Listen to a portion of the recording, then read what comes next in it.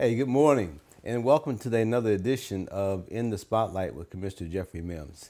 Hey, this morning we have a very special guest. Of course, all of our guests are special. This is a young man that was born and raised in Dayton, Ohio, Mr. Yes. Charles Wilkes II. Yes, sir. That's it? The second. All right. Let's tell us about yourself. So yeah, I grew up Westwood, actually right across the street from Westwood Center, which is now closed. Okay. My mom pretty much raised me, Teresa Brooks. It just so happens to be her birthday today. So okay. Happy birthday, Mom. Well, happy birthday. And so I went to elementary school at McNary, which is also now closed. And for my middle school years, I was homeschooled. And then from there in high school, I went to Dayton Early College Academy, also known as DECA, where I graduated at 16 years old. I was the first Gates Millennium Scholarship recipient. Yeah, I was going to ask you about that because I know we had a big run that year in Dayton Public Schools with probably about 11 Gates Scholars. Mm-hmm. So that year, yeah, it was a lot of it. We had some at Stivers. We had some at Thurgood. I think I was the only one at DECA. Right. Truly amazing. We went to the State House a couple times. At the time, I think Mayor Ryan McGlynn was there. We went down there. I mean, it was an amazing point. So, for example, if you don't know what scholarship is, yeah, let's not scholarship. Yeah, let's talk about that for a minute. So, funded about Bill and Melinda Gates. I think the inaugural year was 2000. Actually, the inaugural year, anybody could apply for the Gates Millennium Scholarship. So you could be high school, you could be college, graduate school, whatever. Okay. I won it in 2009. So the scholarship, what it does is it pays for you 10 years of college, which is everything. Okay. So you get up to 5 years for undergraduate degree, 2 years for a master's, 4 years for a Ph.D. The only, I guess, stipulation is when you get the master's and the Ph.D., you have to major in specific areas. So that include education, biology, chemistry, and like maybe computer science and like one or two other subjects. Okay. So I took full advantage of it. It's funny, nobody thought I would get it. Oh, yeah? And I would tell people the loan year, I was like, you know what, it's about time we had a Gates Scholar. Okay. And so, I was fortunate and blessed to win it. The experience of me winning it was amazing. I'll never forget it. I tell the story quite often. Yeah. And so that led to me being able to go to Morehouse College, historically black college, the only African-American all-male institution of higher education in the country. What college is that? So, yeah, Morehouse. Yeah. So Okay. we have, so if for those who don't know Morehouse, it's in Atlanta, Georgia. We've had alumni such as Martin Luther King Jr., Spike Lee, Samuel L. Jackson, Bakari Sellers, Maynard Jackson, the first black mayor of Atlanta. I mean, the list goes on and on and on. Denzel Washington, man, you're in great company. Greatness. Yeah, great company. And going back again to the Gates Scholars, the school district Dayton had a long run of Gates Scholars, probably more than any other school district in the nation. And it surprised a lot of people based upon a lot of things that were going on and where we challenged actually the overall learning of the students that we had in the district. And when we looked at some of the types of programs that those young people had been involved in, Right. Like yourself, we saw that they were involved in a variety of programs, music, debate teams, all athletic teams. All the kinds of things that we know that sort of set up a young person to be a successful adult, Right. if you will. Right. Now, I remember you had a sweet jump shot now in the school. Now, where did you take that jump shot? Yeah, I took that jump shot all the way to Belmont. Okay. I had fun there. But yeah, you're right. Going back to the scholarship, people think it's just by academics, but no, you have to be well-rounded. So you have to have the extracurricular activities. In high school, I did community service. I was in the Botillion. You have to have a well-rounded individual because it's not just about the books. The books are just one piece of the pie, right? Right. And so I tried to, not even just my school, but I think in general, I think Dayton Public Schools really try to emphasize creating well-rounded individuals that can do more than just either shoot a jump shot or do more than just, solve a math problem. We need people that are conscious, that are aware, that are ready to give back to the community. And the only way you do that is by being involved in your community and being engaged in a lot of different activities in different ways. I remember even in high school, when we experienced some budget cuts, I wrote a speech and was able to give the speech down at the State House. So, all of those type of experiences are important, you know, to make sure that we continue to move forward. So it wasn't by happen chance, right? That Dayton was able to produce and still produces, you know, great scholars and people to win that scholarship. But yeah, I know you're talking about writing a speech and speaking about the whole school funding issue. Seldomly do we have a lot of young people who are in college who are aware enough of the domino effect, if you will, in terms of how politics affects what happens in their regular lives. And so when you look at the fact that in 1997, excuse me, the first Supreme Court ruling in Ohio that declared the way we fund schools to be unconstitutional. So the effects of that decision and the kinds of things that were happening prior to caused school districts to have to make adjustments in terms of cutting programs that kind of things that you're talking about that benefited you, and you and your program were aware enough to at least say, okay, look, I got to make a statement here somewhere along the line. Maybe some teacher or some coach or someone made you aware of where you could find information or where you could research that, and you put that together and you took the initiative along with support to go to Columbus and testify. Seldomly does that happen, even with adults. And I know as a lobbyist for the school district, I was one that saw different people come to Columbus.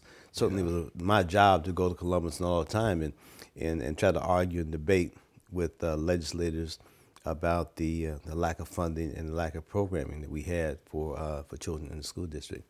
So it's interesting that you see that. If you look at the political arena today, where do you think we're going, and what would you suggest to other young people, if you will, your age, who are involved in society or not involved? What kind of suggestions would you give to them? Yeah, so it's funny when everything you just said, the word that comes to mind at first is empowerment, and we have to empower people. We have to make sure people are financially literate, politically literate. In the age of information now, it's all about access. I remember watching a sound clip about Denzel Washington. He said, the problem that's going on is everybody got to be first. News reporters, they first. What's first? Get the information out there. He said, there's no longer value in telling the truth. And I think it's very important in the society we live in now for us to be able to decipher alternative facts. Right. To know what are some of the underlying assumptions and hidden messages and policies. And so how do you do that? Well, for me, I've always been one, I'm not an expert, so I try to find people who are experts. And I ask tons and tons and tons and tons of questions. Also, we have access to tons of videos. So you have documentaries like 13th, who talks about why, black men are constantly disproportionately being incarcerated. You have a lot of other films that talk about why there was the economic downfall, back in 2008. So making sure that we finding people that are experts in these different areas. We're being a little bit more aware and conscious, watching the news, and then watching documentaries, because the information is there. I think the skill that we have to learn now as a people is to be able to decipher what's real and what's not. And I think that's so hard because we're drowning in information. So it's hard to be able to critique and say, is that true or is that true? And so to me, I think about empowerment. It doesn't matter if you don't know. It doesn't matter if you're 20 or you 30, you 40, you 50. You can get into this art. You can get into it at any moment. Everybody plays a role in there. Everybody does something.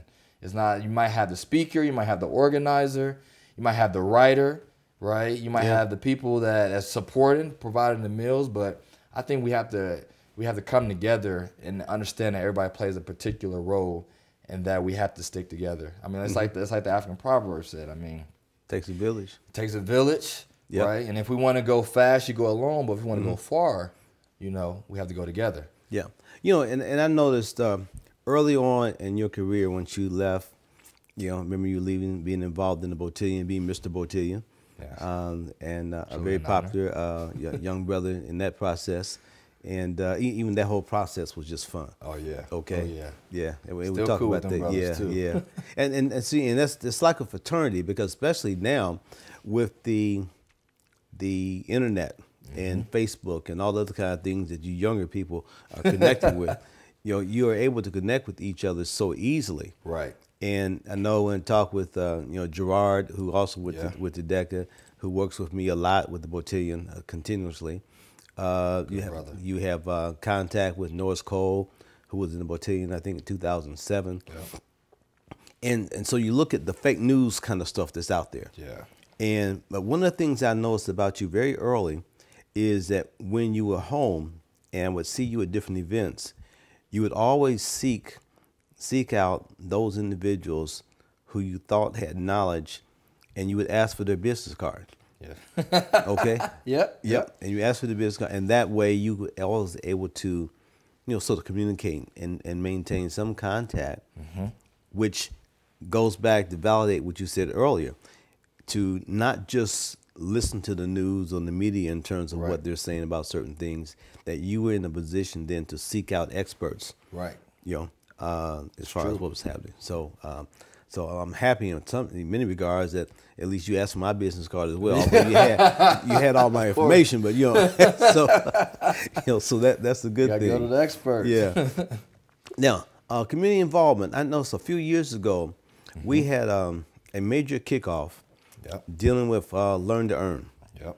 And I can't tell you how proud I was to have two of my mentees to be asked to come back and talk to young people and talk to adults about the importance of education, the importance of reading.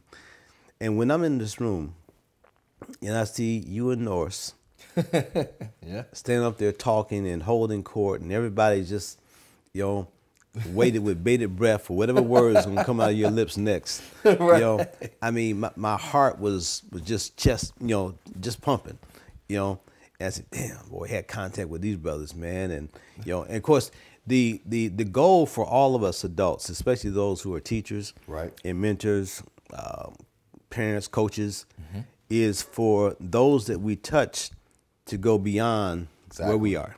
Exactly. And so when we look at that, say, okay, man, we sort of planted these seeds, we watered them, we fertilized them, and these young brothers and young people, they're moving on to the next level because they are the next leaders as far as our community is concerned. Right. Now, how do you feel, I guess, I know you got a younger brother.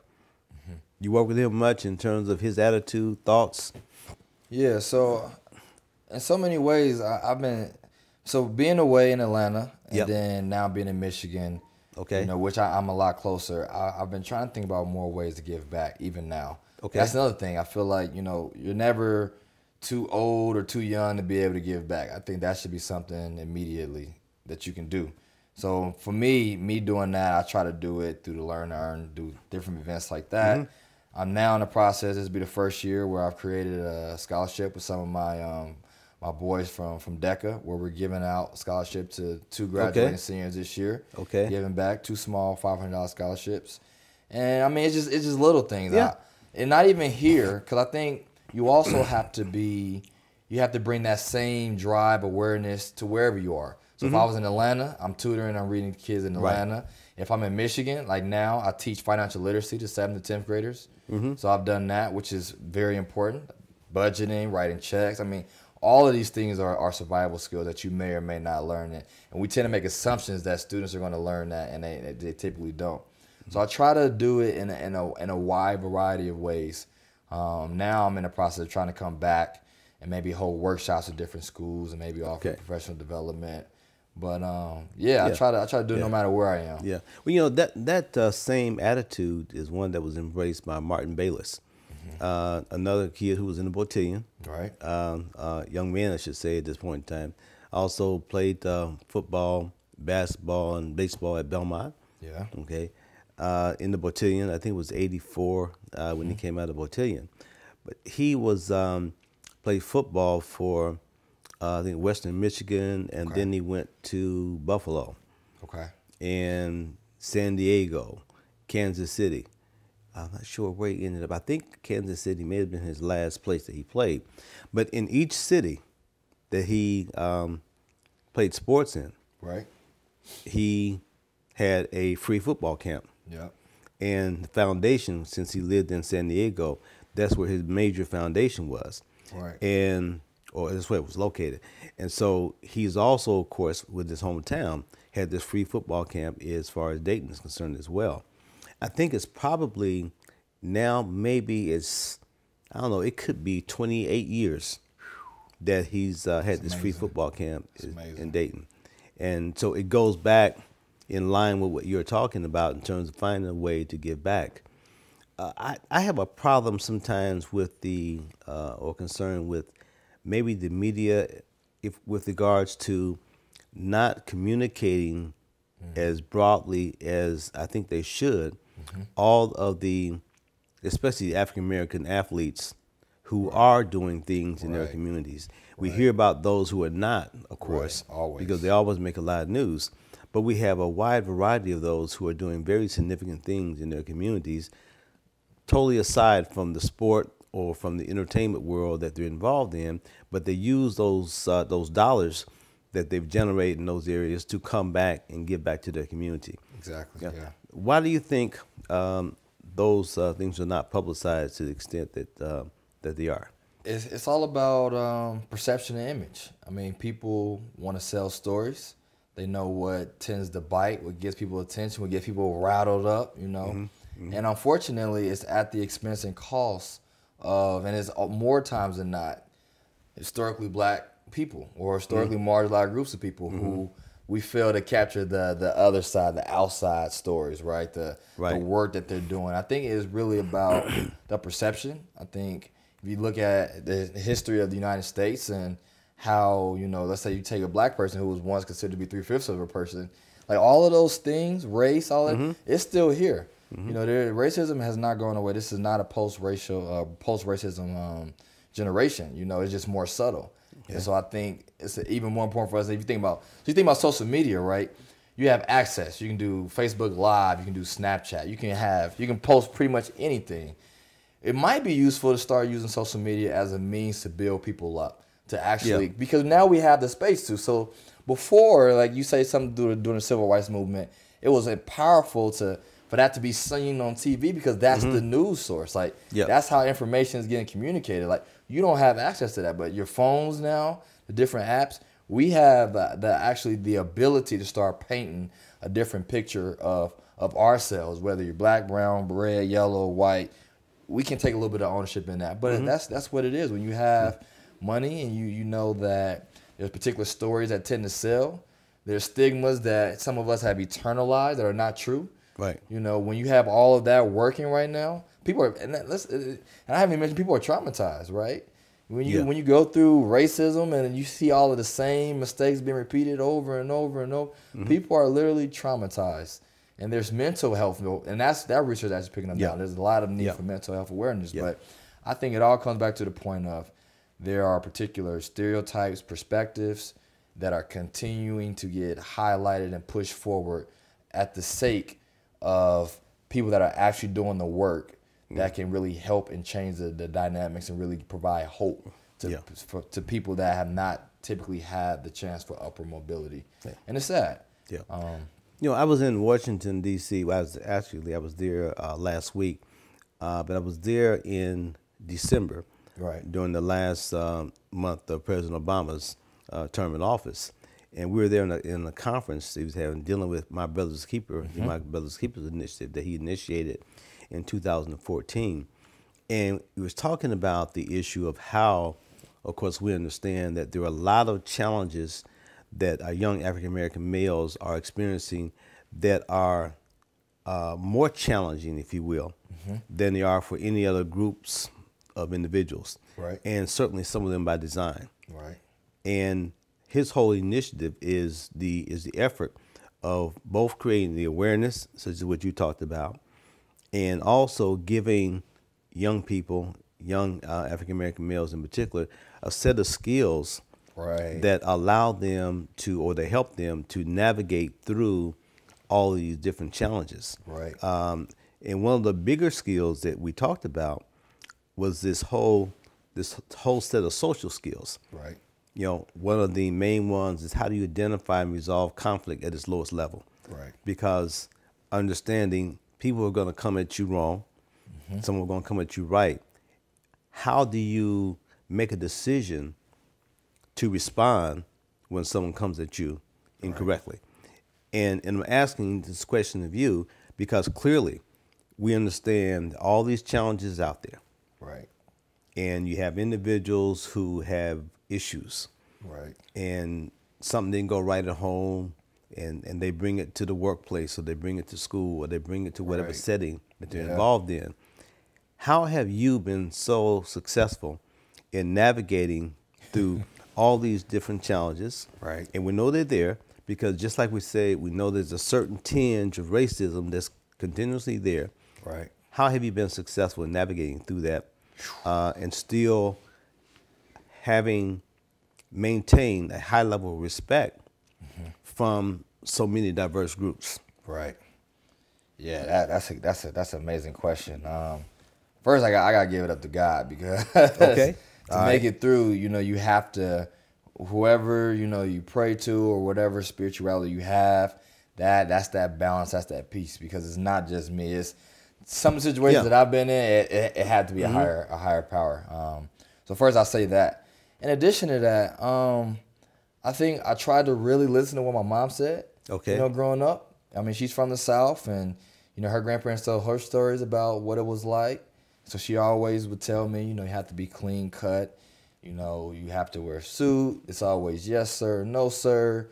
You get pulled over, turn the lights on. I mean, you have to make sure that you go over and beyond. Even if you're wrong, you have to go over and beyond. And so even somebody like me, who I've gotten pulled over. So you said go over and beyond being courteous. Being courteous, right. Because see, that's that big challenge that we have sometimes as young black males, even older. Right. Is the fact that we have this macho. Yeah. Okay, this that macho masculinity. attitude that, I ain't gonna be chumped out. Right. Okay, you can't chump me out. I don't care if you got a badge and a gun, knife, I ain't gonna be chumped out.